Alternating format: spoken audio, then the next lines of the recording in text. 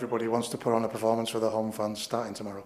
Yeah, I think we owe them a performance. They've obviously been really frustrated here since, I think we've only beat Doncaster since the turn of the year, so no, we are. Everybody's in there excited for tomorrow and we can't wait. Great rapport with the fans for yourself, Jamie, that must be nice.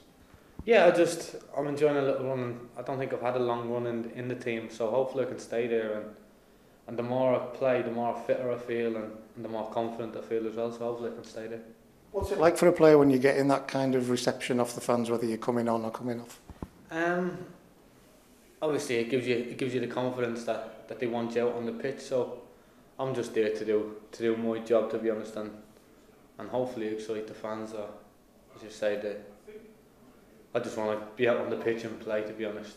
I'm guessing one thing that you want to add is his goals. Yeah, it's so frustrating at the minute. Nothing seems to be.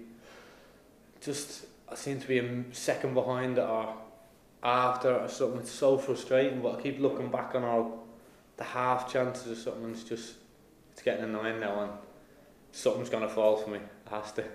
And just finally, Jamie, it is massive games coming up for us. The lads are up for this, aren't they? Yeah, 100%. I think we have a group chat, and I think most group chats you have a laugh and that, but it's quite serious at the minute about we need to pick up points now, and everyone just wants the club to be in League One next year, and I think it's exciting times. Super, thanks for your time.